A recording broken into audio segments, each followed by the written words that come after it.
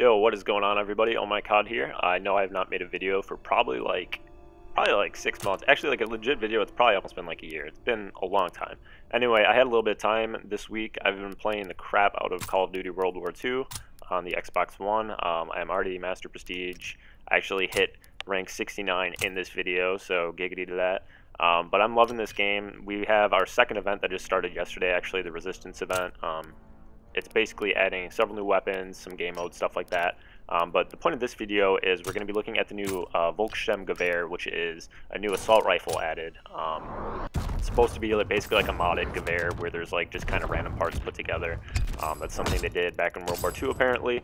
I'm not a huge history buff, but based on Sledgehammer's other additions to the game, they've definitely been basing it on like actual historical events, which is pretty cool. They're staying true to what actually happened.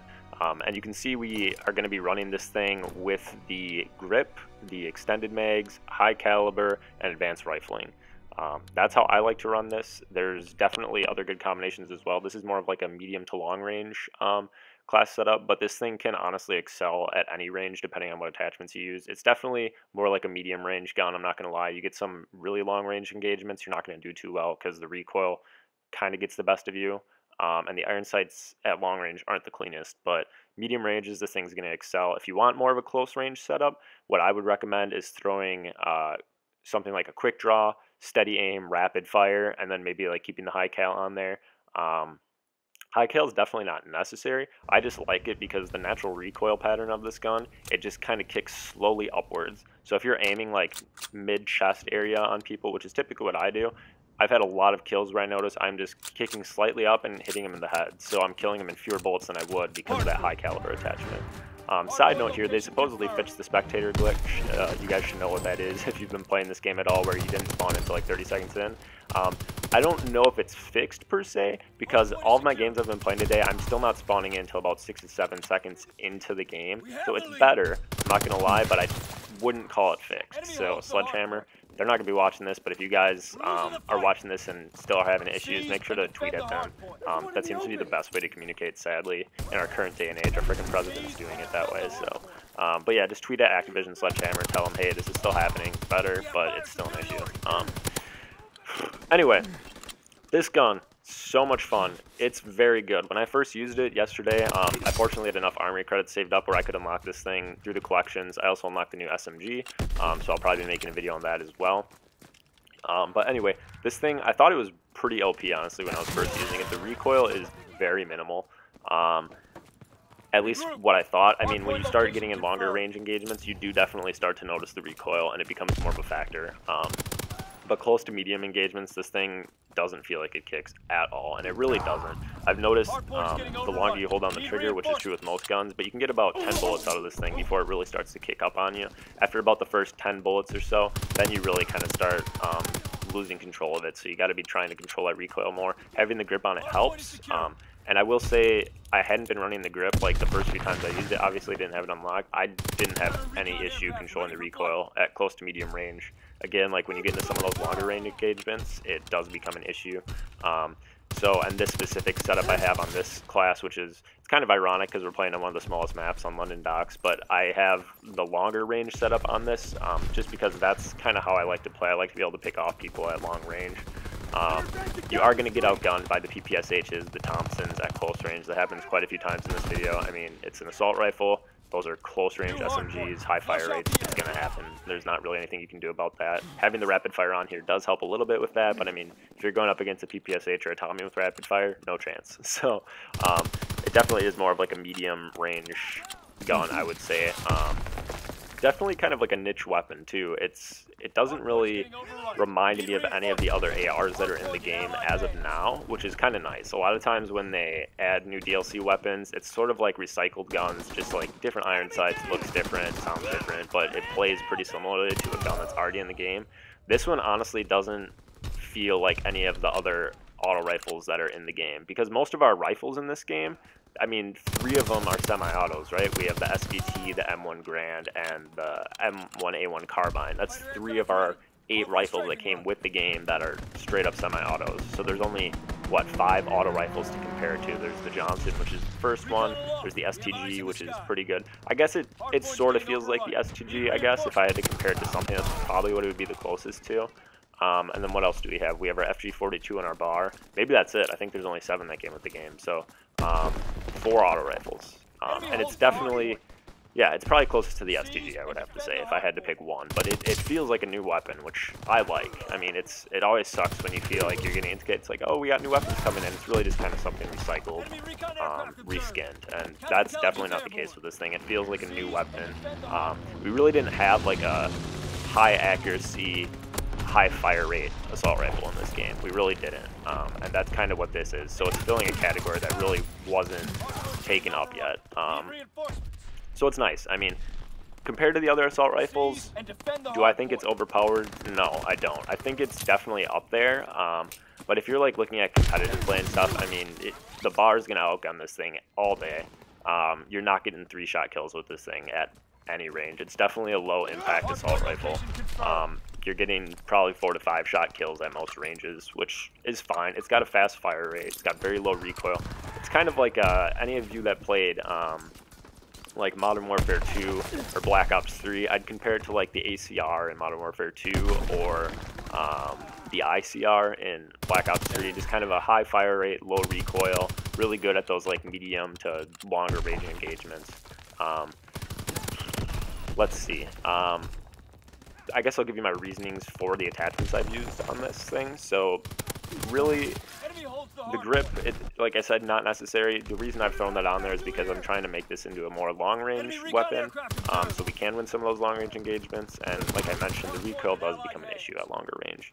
I also have the extended mag, just because the high fire rate on this thing. If you're hitting your shots, you can usually only spend like 7 to 8 on each kill, so you can get probably 3 to 4 kills if you're lucky with a single clip, because it's got a 30 bullet clip normally. I like having the extra bullet magazine just so I don't have to reload as frequently. I can hopefully pick off like 4 to 5 people with one clip, or if you're just like spraying at a long range target, you're obviously sending more bullets down the range. You're probably not going to be quite as accurate, so it's just nice to have for some of those longer range engagements. The high cal I already mentioned. This thing naturally kicks up a little bit slowly on you, so if you have that high cal on and you're kicking up into their head, it's just going to get you that time to kill a lot faster, which is definitely a nice thing to have. And then our last attachment is the advanced rifling.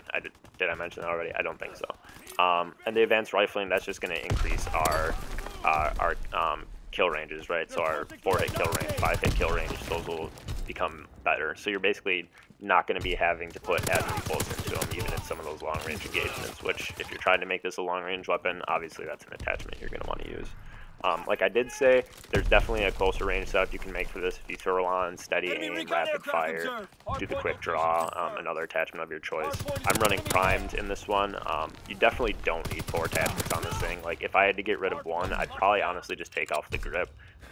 If you want to run it with like any other ordnance or any other basic training, excuse me, with the infantry class, or if you just want to run it with primed in like one of the other divisions, so like mountain or airborne and stuff like that, that'd be fine too. You could probably get away with 2 attachments on this thing, to be honest. Like if I had to pick 2 out of the 4 I'm using, I'd probably pick the extended mag and the high caliber, to be honest. I don't usually like high caliber in this game, but on this gun, just because of the recoil pattern, I find it pretty helpful to have. Anyway, I don't know if there's really much else I want to discuss in regards to this gun. I apologize to all my subscribers. I mean, I've been pretty transparent about the fact that I'm pretty busy with my schooling and stuff, and it's pretty tough for me to make videos regularly. So I will kind of just randomly pop in and out and just make a random video. I got some time this weekend. Fortunately, I got a nice little break from exams, so I might be putting up a couple more videos if I feel like it on some of the new Resistance stuff. If you guys aren't subbed and you just kind of like seeing random videos every now and then, I'm definitely not a daily poster, but if you like seeing a video every couple months or so, then go ahead and subscribe. It's always a nice surprise, honestly, when someone who used to post daily and then it's just, okay, hey, there's a video. I haven't heard from them in a while. So that's definitely more what my channel is now. It's more of a hobby for me. It's definitely not source of income or anything like that. It's not a daily thing. So go ahead, thumbs up if you guys enjoyed the video. Let me know if there's anything you'd want to see in the coming weeks. I will have a little bit more time the next like week or two, so I might be posting a couple more videos. So if there's anything you guys want to see, other class setups for this game, just like my opinion of this game, some live comms, stuff like that, I'm definitely very open to it. I know quite a bit about this game. I've played the crap out of it, like I said. Get to level 69 at the end of this video, so go ahead, let me know what you think. I appreciate the new subscribers. I'm definitely very in tune with the subscribers just since I have a smaller sub pool, so I'm very open to your guys' feedback, your comments, suggestions, all that sort of stuff. So thanks to everyone who's watching. I'm going to let the rest of this just sort of play out. You guys can enjoy the gameplay. I think I end up dropping like 50 plus in this hardpoint, which is pretty typical honestly for me in hardpoint, but with this new gun, obviously just kind of getting used to it still, I was pretty happy with that, I guess. And just take note of how bad my team was at playing the objective. I realize it's like a public lobby, but I think I end up having like 3.5 minutes on the hard point, and the next closest person on my team, I don't even think they like broke a minute, so it's always kind of frustrating. I don't know, we still won somehow, like right at the last minute, which was like, I don't really care that much, I guess, but it's always nice, like when you're grinding, you're getting 50 plus kills, it's always nice to get the win too. I mean, I definitely very much play the objective. And whenever I'm playing with my friends, Bursting Dust and all the Jews, we're very good about playing the objective, especially in hardpoint. That's mostly what we play. Like, those guys usually get a couple minutes on it as well, but it just amazes me some of the people you get in. It's like, they should just really be playing team deathmatch, honestly, because they don't play the objective at all. That's my rant anyways, guys. Hope you enjoyed the video. Stay tuned till the end. We hit rank 69. Go ahead and thumbs up for that. I think it's worth it just for that. Anyway, I will talk to you guys later. Hopefully be coming with another video or two in the next coming days. And nice to make a video for you guys again, to all my old subs. Alright guys, take it easy. Have a good one. Peace out. Enemy bomb incoming. Get to cover. Enemy holds the hard point.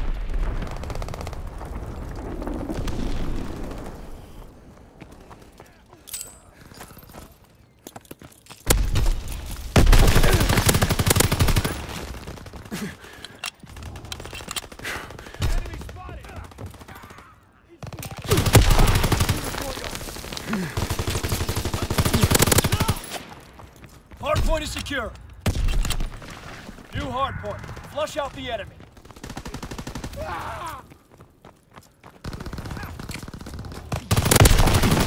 Counter recon aircraft ready for flight.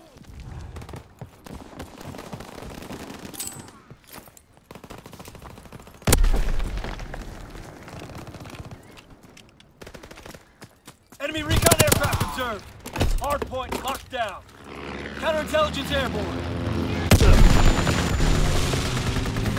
Hardpoint's getting overrun. Need reinforcements.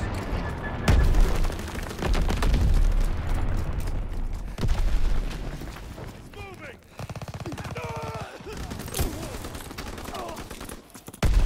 Hardpoint is secure.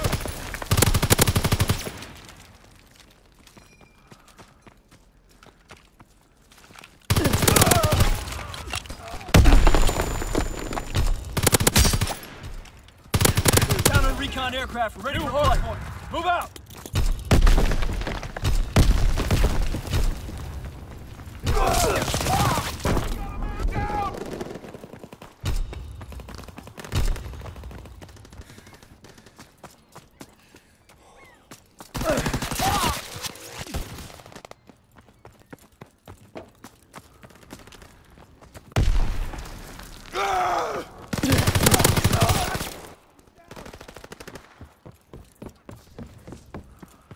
Crossing sticky!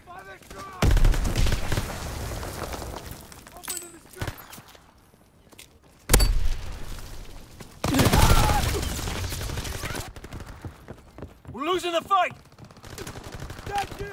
Enemy spotted!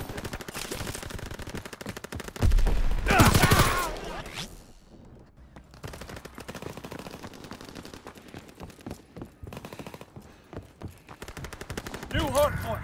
Move out! Hardpoint is secure. Counter recon is airborne. Engaging enemy aircraft. Hardpoint is getting overrun. Need reinforcements. Hardpoint is in enemy hands. Seize and defend the hardpoint.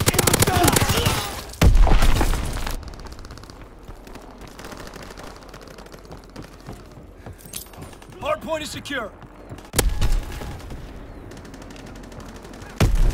Counter recon flight concluded. Turning to air.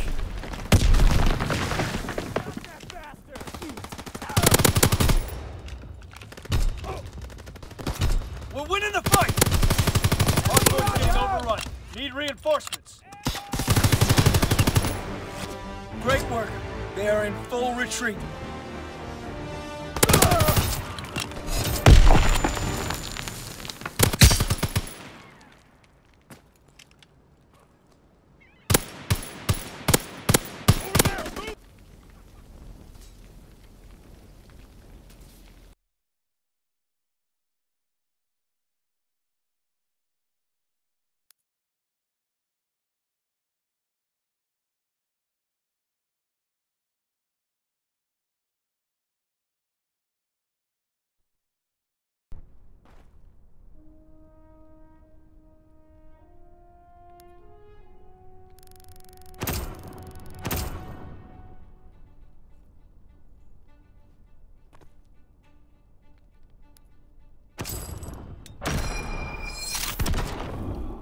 Giggity.